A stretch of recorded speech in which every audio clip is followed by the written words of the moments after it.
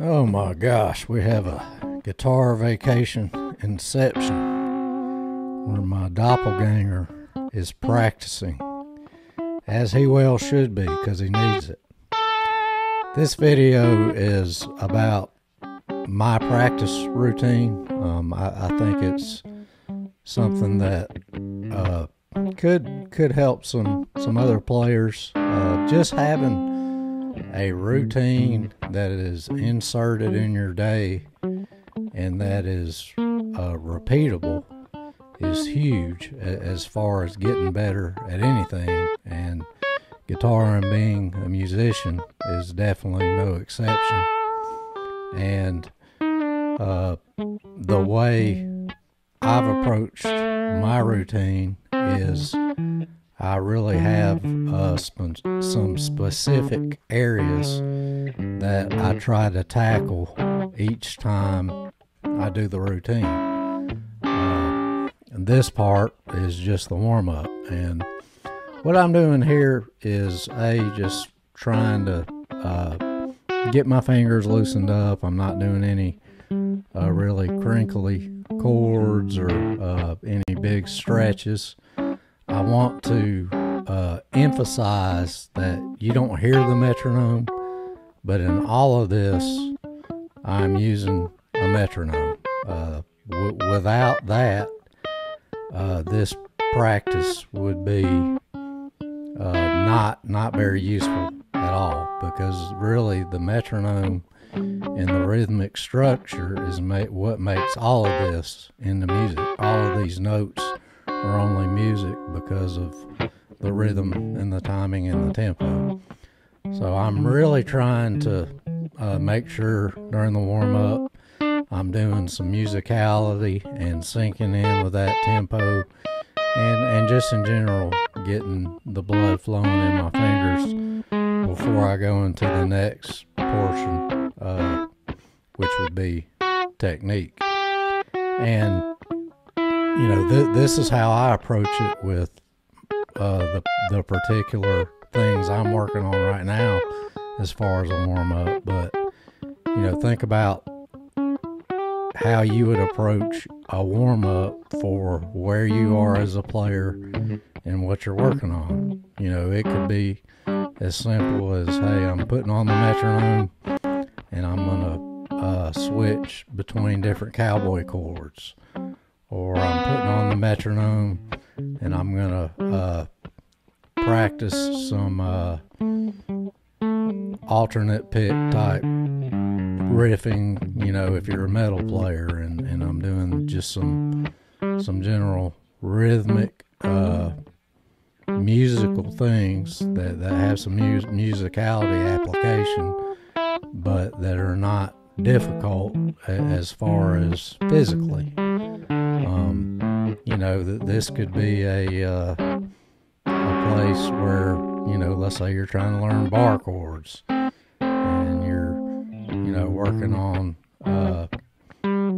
just holding that one bar chord and playing it in different rhythms with different accents and stuff like that, as long as that's not too physically challenging as far as where you are as a player. You want it to be, hey, kind of loose as far as what it challenges you to do physically, but tight as far as musicality and rhythm. And that rhythm is a thing that I hold probably as most important in all of this.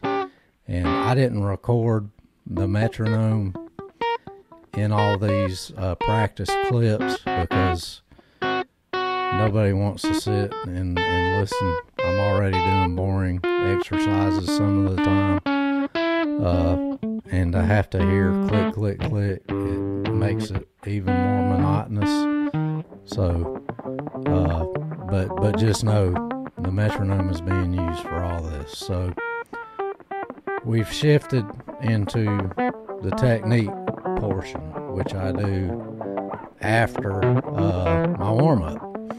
once I get the fingers flowing and I kind of naturally, during my little warm-up, start to play a little faster and maybe do some more stretchy type licks, I kind of know, hey, I'm ready to move into my technique portion of my practice.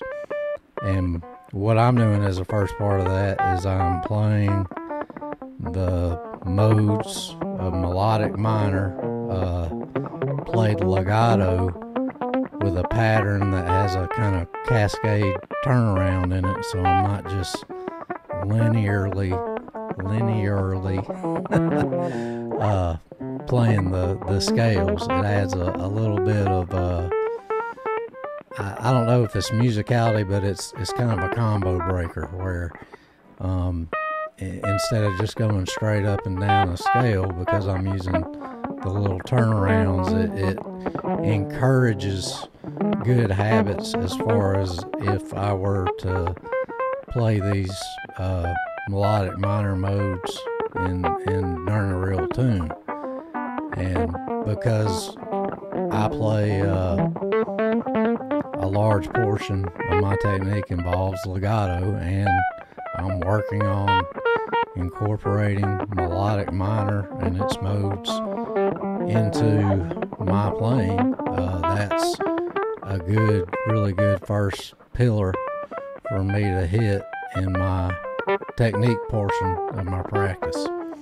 And again, the metronome's going, it's determining the speed I'm at, and you'll see the key here is I have the tempo set at a point where it's challenging, so I may definitely will hit clams here and there, and I make myself do those modes again when that happens. If it's, you want to kind of be in that sweet spot where for the most part you can execute it. It's challenging, but it's challenging enough where you're gonna hit a clam here or there, and then you just make yourself do it right and get that experience of pushing through, and you kind of know you're at the right technique challenge level if that's happening. You don't want it to be so easy you're just blowing through it, because then you're not getting much as far as something that's going to push you to gain out of it. And obviously you don't want it to be so hard that it's you're messing up more than you're getting it right. So that is kind of my outlook on where you want to be, where I want to be when I'm practicing technique. Now, that's what I'm working on, right? And for my playing and for what I'm trying to do, the technique is going to look different for each player depending on where you are in your playing and what you need to work on. You need to be doing during the technique portion the part of playing guitar that needs to be addressed, and that really you need to not be an obstacle. You do technique work so that technique is not an obstacle.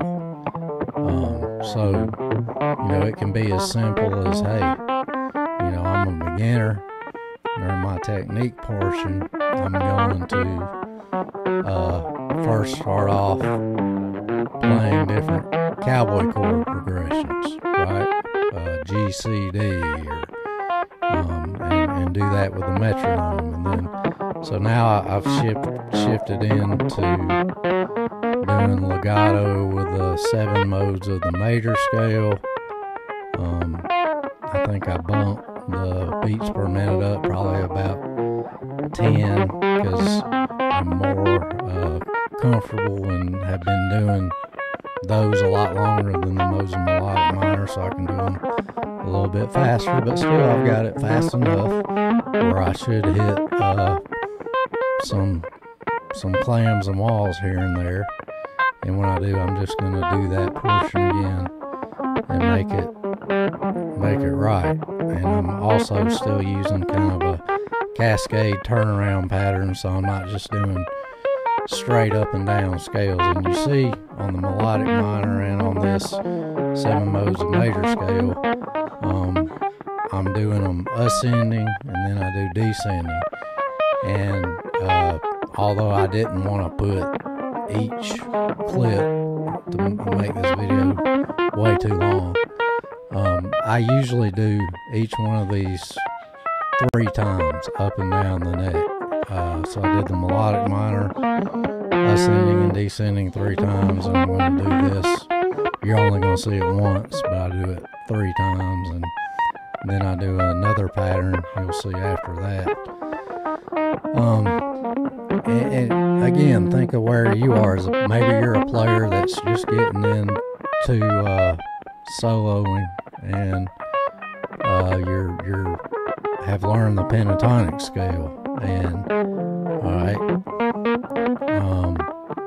this is where you can set the metronome up at a speed where you can do the pentatonic scale ascending and descending, and you want to see if you can week by week edge that up a little bit where you get some speed behind it.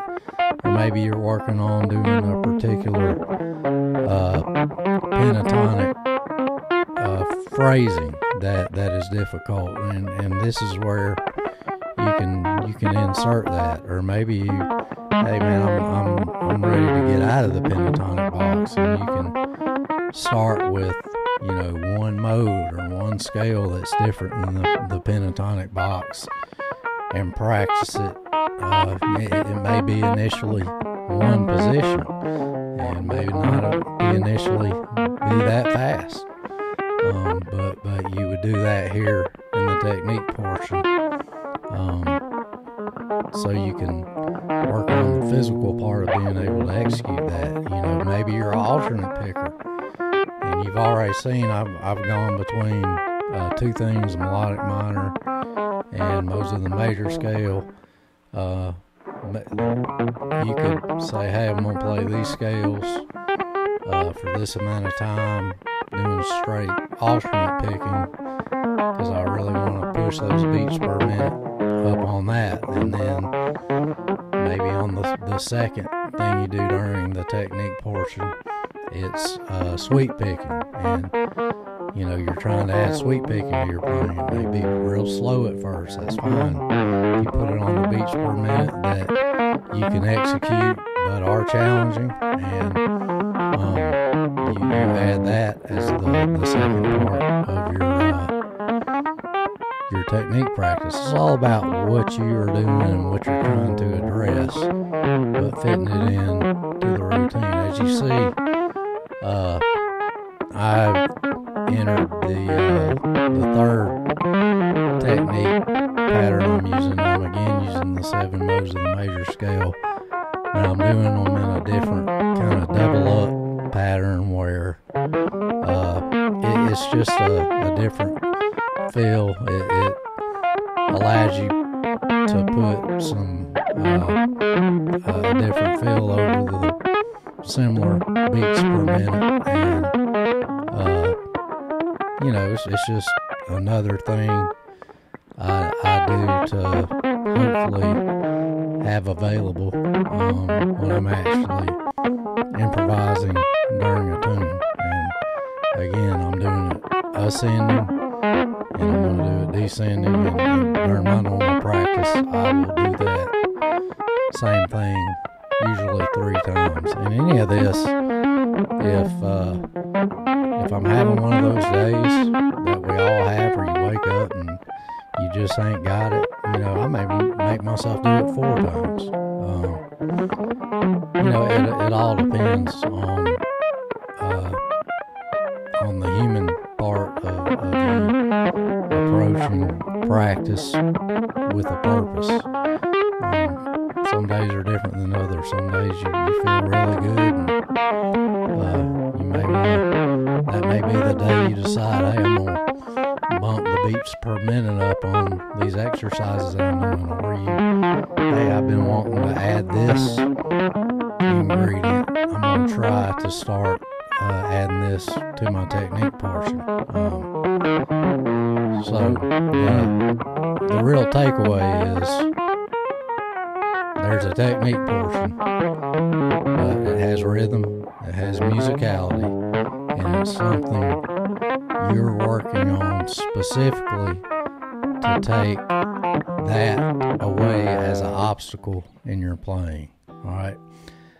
Now this is after the technique portion, and I call this, I guess, the harmonic advancement portion. This is when I try to do something that instead of just being a physical training, it's a training that involves me really being mentally engaged and pushing that part of my playing along with the physical parts that go with it. So instead of just blowing through scales and modes, now I'm making myself play over changes, which for me is the perfect harmonic advancement exercise. So I kind of laid out some 2-5-1s there. I think it's either the tune or similar to the tune called Tune Up, but it's pretty much just several descending 2-5-1s, and I have the metronome on, and I'm making myself play through those changes, and that's pushing me as far as my ability and intellect to do that in a musical manner and do it rhythmically and hopefully a way that doesn't just sound like I'm playing the same patterns over and over again. So really the goal of this, the harmonic portion, is to play something that addresses your intellectual understanding of the instrument in respect to something you're trying to do with your playing. I put this part last because really this routine usually takes about an hour, and a lot of that is the technique portion, but I put this last because it's flexible, A, in how much time you have, and B, how much mental real estate you have that day. And you can, maybe some days I can do this where I'm pushing my intellectual musical part of my brain hard, and I may be able to do it for 30 minutes. Some days I may get 15 minutes worth and be like, man, I'm kind of tapped out, it's at the end because of that human element where on some days, depending on what's going on in your life or just whatever, you woke up and don't have it that day, you can have that adjustment. But on the good day, like let's say I was having a good day this time, I did the easy tune-up 2-5-1 song. I'm going to say, hey, I'm going to throw in this other tune I've been working on, and that may be what I do on a particular day for my harmonic advancement. I may say, hey, this is a standard I think is cool, or this is a Wayne Shorter tune I like, or this is a modern jazz tune I heard that I want to add to my repertoire and ability to play over it, and the form and the changes, and add that on on a good day. Really, once again, that harmonic advancement should be catered to where you are and what you're trying to do as a player, and what you're trying to get better at and accomplish in your music, right? So, it doesn't have to be a solo, lead playing type exercise. It may be, hey, I know my cowboy chords, but I'm starting to learn my bar chords, and I want to play G in the first position as a cowboy chord, and then G bar chord, and I want to do that. And again, through all of these exercises, you have that metronome going, and you're adding the rhythmic element, so it's all has that pillar of musicality emphasized. Or maybe this is I'm a rock or metal player or something like that. During my harmonic advancement, this is where I'm going to try to start learning this song that has thus far been beyond my ability. It's a little bit too hard for me, but because of the things I'm doing in my technique practice, I'm addressing all of those aspects that make it hard. And because I'm addressing that, I can, in my harmonic advancement part of my routine, start actually playing that song. And you may slow it down, slow the beats per minute down at first. It could look like a bunch of different things, but the point is the harmonic advancement portion is flexible as far as length, and it's at the end, and it should address something that is bringing your intellectual or bringing your musical brain in the equation, in addition to your physical musical skills. So that's the last portion. So really, it's just a warm up, a technique, and then a harmonic advancement. And you choose which things you do during each of those for your own playing and for what you're working on. I don't want to beat a dead horse and make that sound more complicated than it is, but I'm happy to talk in comments about different things that could look like, depending on what somebody else is working on. And again, this is one way to practice. This is how I've chosen to practice.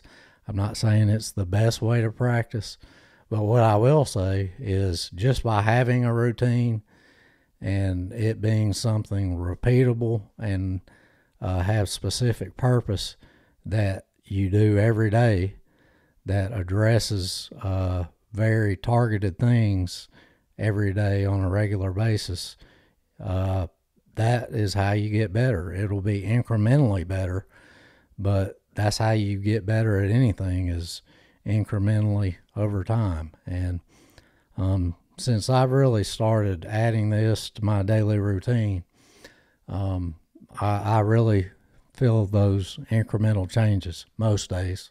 Some days I pick the guitar up and I'm like, have I ever played this thing before?